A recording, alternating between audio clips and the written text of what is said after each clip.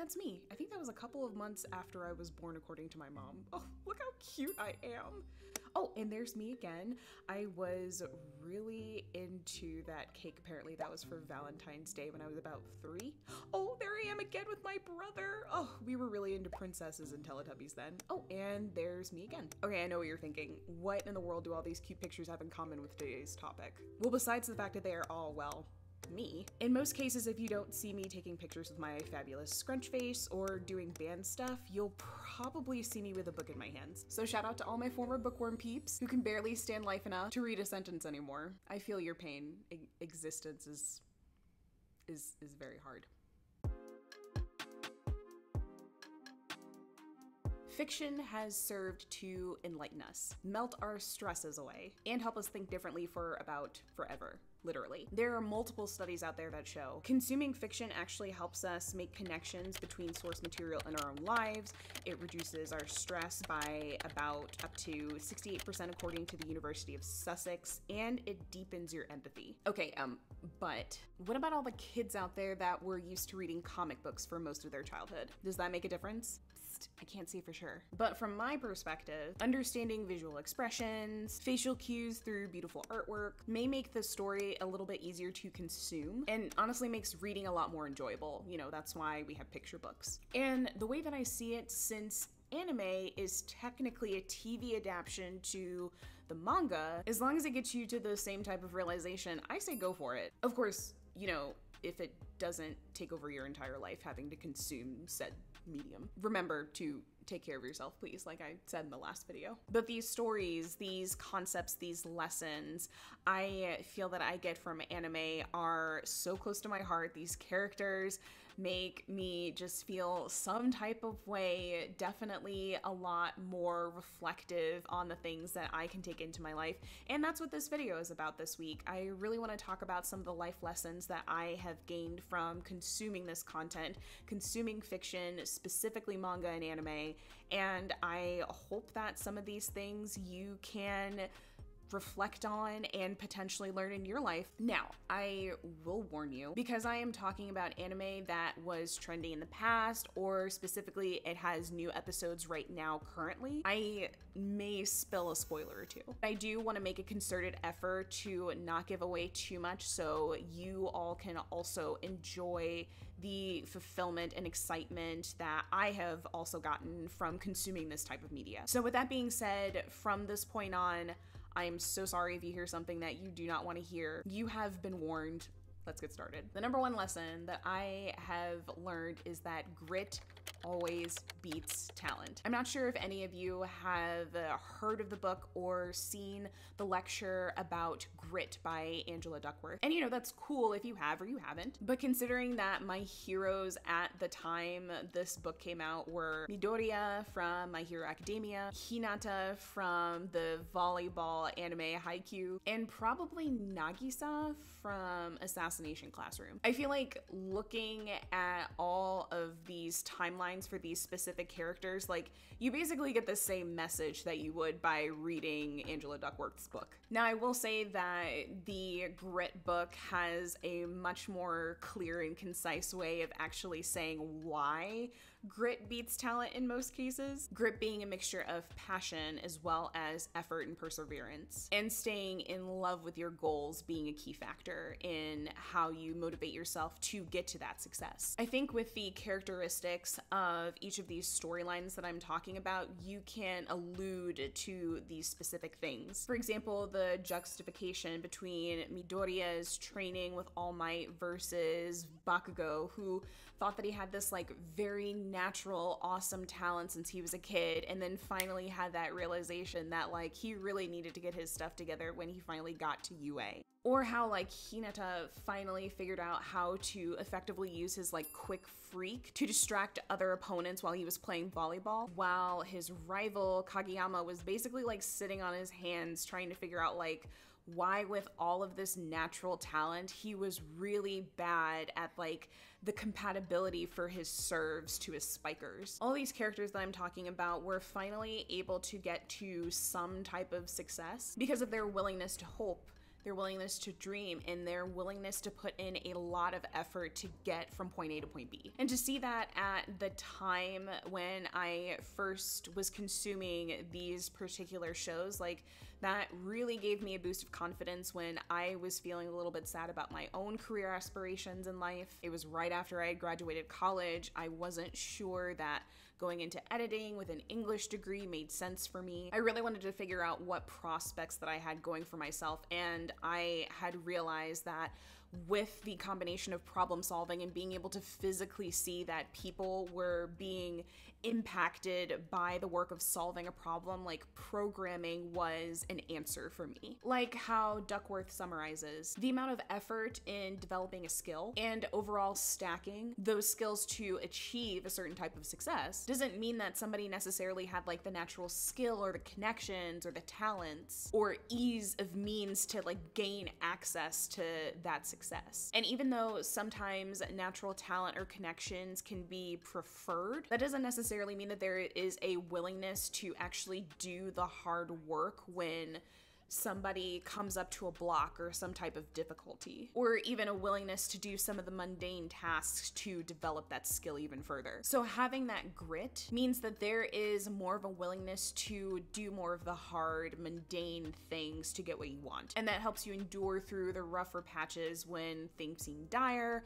when things seem a little bit too difficult, and hopefully it'll point you into the direction that you were looking for in terms of your success. Also, I just want to stop here for a moment and talk about one of my most favorite examples in anime of grit beating talent. That is Ichigo freaking Kurosaki. Who would have thought that that kid would come out going toe-to-toe with a Soul Reaper captain after 3 days of trying to master his Bankai? Like, that's crazy. That is insane. I mean, I guess considering his family lineage, you could have guessed that he might have had a chance, but if you didn't know at the time, like, you'd have been like, yeah, this guy's nuts. Also, just, Ichigo is gorgeous. I mean, look at that face. Like, just, what are you doing? Look at him. I don't care.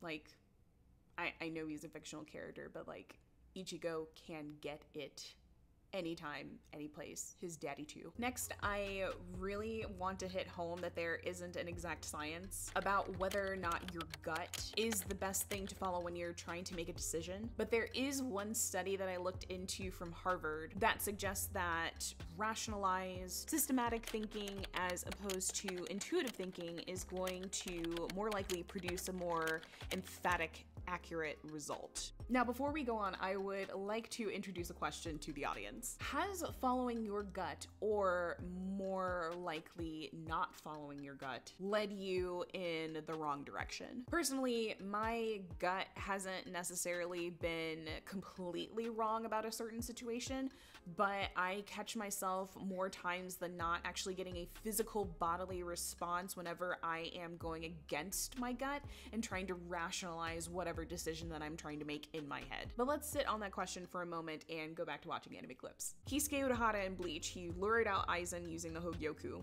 L in Death Note swearing on his life that Light Yagami was Kira, and then even Shigaraki Tomura, who was allying himself with like all of these bad bitches from League of Villains. What do all of these men have in common? Not only are they creative little geniuses who I hate to love, they bore their path to success literally every single time because of the rational thought that they put into making their next moves. Literally looking before you leap will solve 90% of our problems. But are we human?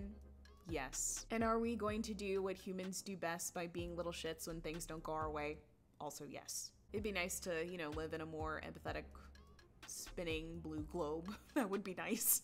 So third for me is remembering that everybody has some type of trauma. I remember in Fairy Tail when Natsu's dad Igneel just basically left him for like 12 plus years, and then literally as soon as he came back and reunited with his son, he straight up died. Like, that's messed up, bro. Both of Naruto's parents were off, and this little boy had to endure all of these crazy, awful villagers by himself over circumstances that he literally could not have predicted for himself. Ooh, Ichigo for the longest time thought that it was his fault that his mother died, when in fact it was a hollow that was disguising itself as a human child. On top of that, his mother's powers were actually stolen before she could actually defend herself from the hollow that was disguising itself as a human child. That is incredibly messed up. And I'm sure that somewhere in that poor, helpless, misunderstood little head of his, Light Yagami, was probably traumatized by the absence of his father in his life. Since Soichiro was a detective, he was always dealing with like these like big bad murder cases. And I bet you that he was trying to like get his attention by justifying like taking over the world by just randomly telepathically like killing people and creating the new world in his image. Or I just have one question for you, Light. Where were you during the afternoon of January 6, 2021? That's right. He was dead. The lesson here that we can learn from these unfortunate circumstances is that it did not define any of these people in any way, form, or fashion. You definitely had those bouts where it was very upsetting and very emotional to have to endure all of this pain for these particular characters, except for Light. That guy was a fucking asshole. But there were a lot of good things and good memories that these people were able to attribute to their lives to make them feel less like their lives in general were just like hot garbage. So be kinder to people. Make sure that you're not just like excusing anybody's feelings or behavior just because of some like toxic positivity. And don't let all of these like awful circumstances make you become like Light Yagami, because he really fucking sucked. And thank you to my friend Kurt Keppel for inspiring today's video. One of his particular tweets that I'd seen a couple of years ago definitely highlighted the trauma in my life in which I relate to anime very hard with. And speaking of sucky things, you can suck, your friends can suck, your family can suck. I mean, there are a lot of sucky things that are out there in this world. And in no way, form, or fashion am I trying to say that you should forgive these particularly sucky people, especially if they did something incredibly awful to you. I am so sorry, and you didn't deserve that. However, if there is a lesson or a consolation that you can get from their actions and behavior, I'm hoping that it's this one. In some cases, parents and other human beings that are involved in your life are acting out because of three things: shame, guilt, or fear, especially with having to try and take care of themselves while on top of having sole responsibility of a little human being. We do not come with instruction manuals, and that is illegal and that is immoral. Now, these feelings of guilt, fear, and shame aren't necessarily good things. However, they are human things, and in the best of cases, if your supposed hurtful, sucky person was trying to be a good human being, they were acting in the way that they knew how, with all of the actions and in the circumstances to help take care of you at the time. I've been leaning more into this with my therapist, and I think that it finally hit home for me when I began to rationalize the relationship between the Elric brothers and their father Hohenheim after the last time that I had watched Full Metal Alchemist. Now, do not get me wrong, Hohenheim was a cold-hearted son of a bitch, but hopefully in the best of circumstances, his intention really was to truly come back to his family when he figured out how to be, you know, more mortal. I hope this next lesson is one of those things that doesn't really need to be said, but like, let's be honest. Own your weird people, please. If these are the people that I look up to, as weird as they are, there's no hope for me for ever being like a normal person. I like fan fiction smut way too much for that. Please give up on being that perfect person that whoever it is in your life wants you to be. It's not gonna happen. Stop torturing yourself. That's a them problem, it's not a you problem. Another question for you: how much of the Japanese anime that you watch in subtitles? If you said most of them, then you benefit directly from accessibility standards. Think about it for a minute. According to the Web Accessibility Initiative, captions, called subtitles in some areas, provide content for people who are deaf and hard of hearing. Captions are a text version of the speech and non-speech audio information that are needed to understand the context of the content. They are synchronized with the audio and usually shown in a media player when they are turned on. And dubbing is equally as effective of an accessibility feature for the blind and low vision communities. In most cases, you wouldn't have proper access to the shows or media that you want to consume for at least months or years until it's translated into your primary language, if we didn't have some type of accessibility standards in the first place. And for some of you, of course, that's, you know, fine and dandy, like good for you. And for some of you, maybe that will give you initiative to actually learn the language in which you want to consume all that media. I know, for instance, I would really love to learn Japanese within the next 3 years so I can reduce the amount of subtitles that I use when I watch. But if we didn't have the type of accessibility standards that we do today, we wouldn't necessarily be able to connect on a larger scale with any of the media that we consume and effectively enjoy the same types of media as any other people on the different set of scales of ability. We wouldn't have as big of a community, and that would kind of suck. I will say that it's quite disappointing to learn that dubbing has its roots in German fascism, in which media was preferred to be consumed by their quote-unquote native tongue. And I would also argue that some dubbing takes away from the meaning and the significance of the dialogue if it is translated improperly. But again, making sure that we all have a level playing field and accessing the enjoyment of a specific type of content that's not in our native language, I feel like that this is still a net positive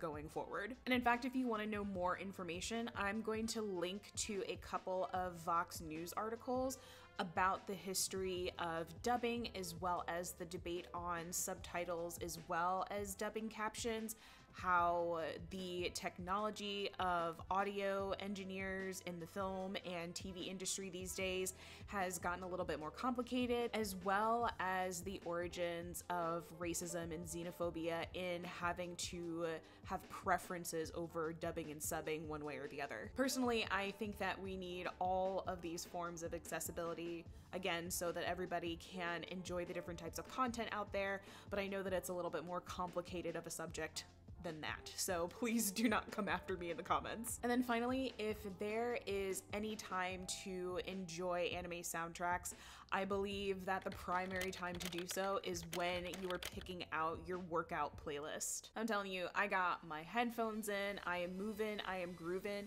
I hate working out, but the Fairy Tail soundtrack has definitely gotten me through some of those rough patches. That new Bleach soundtrack is fire. You cannot tell me that you don't get some type of inspiration seeing all those training sequences with the music in the background, with them like trying to figure out their mistakes and training harder and harder until they're getting everything right. Like, perfect.